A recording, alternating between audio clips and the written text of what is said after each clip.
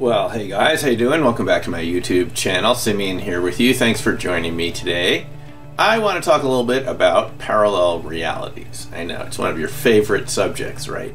There have been some discussions recently that I've seen on Facebook and other places where people have this very dismissive attitude towards the whole idea of multiverses, parallel realities, and ideas that go in that sort of direction. And I just want to set the record straight here.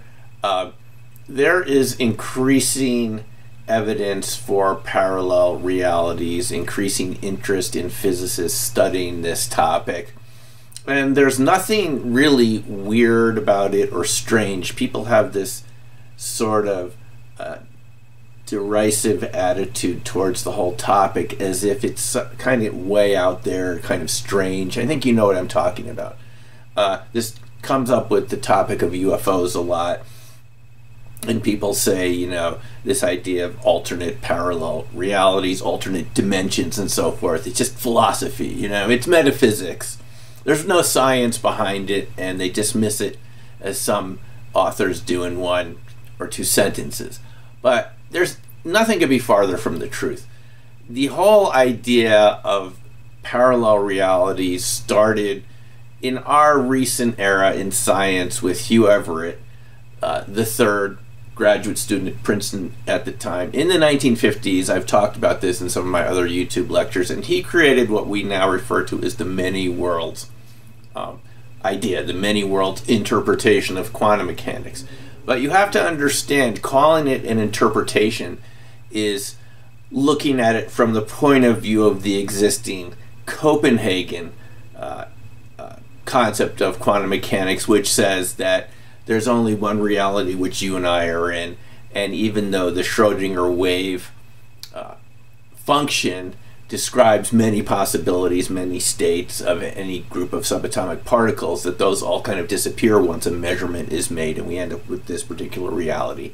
And we don't need to think about that too much or question it. It's just the way things are, that there is no quantum reality. There's this classical world we see, and there's something called quantum measurement. And even though the probability descriptions you get from quantum mechanics suggest many possibilities for any group of particles, you know, you only get one, which is what you see once you make a measurement.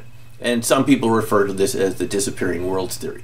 But you really have to ask, if you're being scientifically honest, is where do the disappearing worlds go in quantum mechanics? And many people over the years have found that interpretation to be unsatisfying.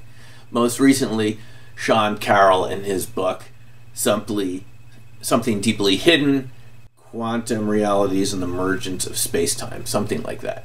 And in Something Deeply Hidden, Sean Carroll makes an argument that the many worlds interpretation originally created by Hugh Everett is actually the simplest interpretation of quantum mechanics. It's the most basic interpretation of quantum mechanics. In other words, that any time particles and systems interact, there's a whole wave of possibilities of what could be going on there. And even though we only perceive one version of that at any particular instance in time, it's because of our limited perception and our limited viewpoint on the entire process that we're a part of. After all, if you think about it, you and I are made up of particles and subatomic particles, right? That evolve in a kind of a wave function too. So you and I are also in superpositions, and even though we don't perceive ourselves in superpositions most of the time in our daily conscious life, we do have instances where we feel like we are in a superposition. I think you know what I'm talking about. If you've ever done any remote viewing, what I call resonant viewing, had any precognitive dreams, experiences of knowing something ahead of time that you had no linear or conscious way of explaining how you knew that. Those, to me, seem to be examples where you do get this kind of superposition effect in your own awareness. And that is kind of consistent with this many worlds approach. Now, even if you look at it from the point of view of what's going on with kind of formal, traditional science right now, scientists are looking, as I've mentioned recently, at the idea of a mirror universe to explain this parity violation in neutrons. There are only left-handed neutrons with a left-handed spin, and we don't see the other right-handed spin neutrons, even though we see this with all other particles that we know about. And some scientists, including those working right now at Oak Ridge National Laboratories, which, by the way, used to be part of the Manhattan Project, was one of the central facilities for creating the atomic bomb. They've been looking at this parity violation and this sort of missing neutron scenario where we don't have the neutrons decaying at the proper rate that they should. They seem to be decaying a little too quickly, and some scientists think that they're actually sharing themselves with another parallel reality. They're popping into this other reality and coming back to ours very quickly. And experiments are actually being done right now to see where these missing neutrons are. And the interesting thing is it kind of connects to dark matter and this parallel neutron universe, which is actually in the same space where you and I are right now. It would hypothetically have 5 times as much matter as we have. It would actually explain what we call dark matter, which is something like 85% of our matter in our universe is unexplained, hidden, we can't see it. It has gravitational effects, but we don't interact with it in any other way. Anyway, the point I'm trying to make is that there are very rigorous scientific tests being done right now to determine if we are right next to parallel realities. There's also, events and phenomena at cosmological scales that scientists are looking at, unexplained neutrino emissions, things like that, that come from very far away in our universe, but don't seem to have any origin. Some scientists think maybe they're coming from a parallel reality. In a previous video, I mentioned how some scientists have suggested that the Tunguska explosion of 1908, that huge explosion over an area in Siberia that flattened trees, some of which still have not grown back to this day, that is coming from some sort of parallel reality neutrino blast. So the point I'm trying to make is there are scientific ways of actually determining how these parallel realities might interact with ours. And again, going back to quantum mechanics, as it's initially created 100 years ago, if we just look at the fundamental mathematics of it, it describes parallel realities, many worlds, and that's why people like Hugh Everett and Sean Carroll and others like Max Tegmark are kind of in favor of that approach, because that's the basic quantum description of our universe without adding anything in like wave collapse or any ad hoc ideas that have to be added in if you try to make it seem like there's nothing else going on. But the Schrödinger wave function describes many possibilities, and there isn't anything in physics that says that the other possibilities disappear. I think that they do show up.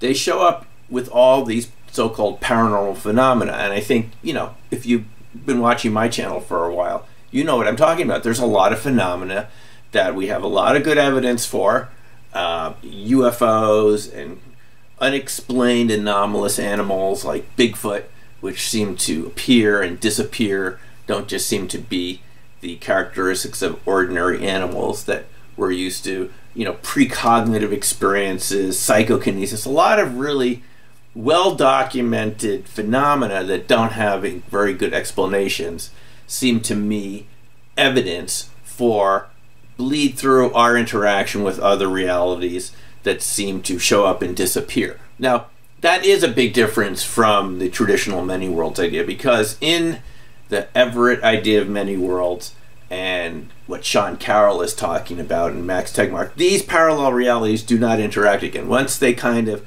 split off from each other, they don't interact again. It's because the Schrödinger wave function and many other features of physics and quantum mechanics are linear. We can't allow these parallel realities to interact. But there are newer interpretations of many worlds. I've talked about some of them here. The many interacting worlds theory created by Howard Wiseman from Australia, and several other physicists have proposed that fact, these parallel realities do interact very slightly. In the MIW model, many interacting worlds model, they interact through electron repulsion from parallel realities. But when you model these systems, they end up with the exact same predictions as quantum mechanics, which is very interesting because you can take quantum mechanics as is and make it slightly nonlinear, and you still get the wave function. The predictions of these models still are consistent with what we see with the experimental evidence. So at this point, we don't really know if there really is a wave function or if we just have all these parallel realities interacting very slightly, producing what appears to be a wave function. But this nonlinear interpretation of quantum mechanics actually has a name.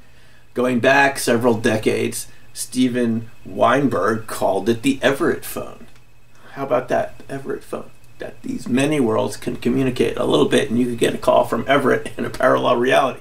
So physicists are really talking about this, and that's really the point here, is this is actually a real serious debate, whether you do have many worlds, whether these many worlds even interact a bit, which seems to me would be consistent with what scientists are actually trying to determine now with maybe one parallel reality, the mirror neutron universe, or many parallel realities. And then you've got all these paranormal phenomena that you and I have been looking at, if you're familiar with my channel, that I think have very excellent scientific evidence to back them up. In some cases with remote viewing, like about 100 years of experiments that show that people can get non-local information at a much higher level of statistical significance than you would expect if they were just guessing. I wouldn't be doing all this for years with remote viewing if I didn't think it was effective, and have, you know, I've seen people do amazing feats of description of things that they won't see for half an hour or an hour. So I think that sort of data is consistent with the Everett phone. But the point is, however this works out, I don't know exactly how it's going to work out, but I can tell you, I think this parallel reality idea has a strong theoretical basis in science, and good experiments are being designed right now to test whether these are possibly real or not. And as far as I can see, the interest in this area just keeps growing. Just recently, this week, I read about this so-called mysterious X-17 particle, a particle that's hypothesized to exist to explain beryllium-8 decay, the way beryllium-8 decays into helium. It's not kind of doing it the way it should according to the 4 laws of physics. The particles are not diverging at 180 degrees, but kind of a different angle, 155 degrees. Well, why does that matter? Because it's this tiny discrepancy in the existing physics model that's going to show us that something else is going on. In this case, the physicists that are interested in this X-17 particle, they're calling it X-17 because it's like a multiple of the weight of the electron, 33 times the energy of an electron.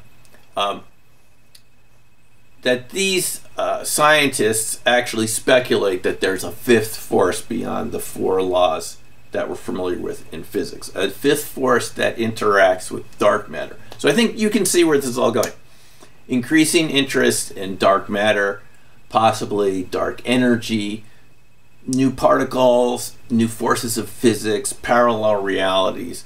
This is the direction that physics is going in at the moment. Now, if you still encounter people, or you're one of these people that doesn't think there's anything to this, I think you're just ignoring the evidence, because increasingly there's good theory, there's good evidence that parallel realities are a serious subject of study. And of course, in the whole area of UFOs that I've been interested in for about 20 years, this could explain some of these objects, why the occupants kind of look similar to us rather than very different. You remember in my previous video here, we were talking about the Jacques Vallée question with several other authors about why we should expect ETs even to look like us if they're from really far away. Why wouldn't we expect them to be even a non-physical type of consciousness? But if you look at a lot of these reports of people's encounters with the occupants of these unexplained aerial vehicles, I've written about it in Black Swan Ghost, but there are obviously many, many other good authors who've written about this subject. In many cases, the occupants often look a lot like us. So why is that? Isn't that kind of consistent with parallel realities? Possibly. Anyway, it's just food for thought. It's something I thought I wanted to share with you. And anyway, I'm curious about what you think about it. These are just my ideas, but put your comment in the box below. Of course, like and subscribe.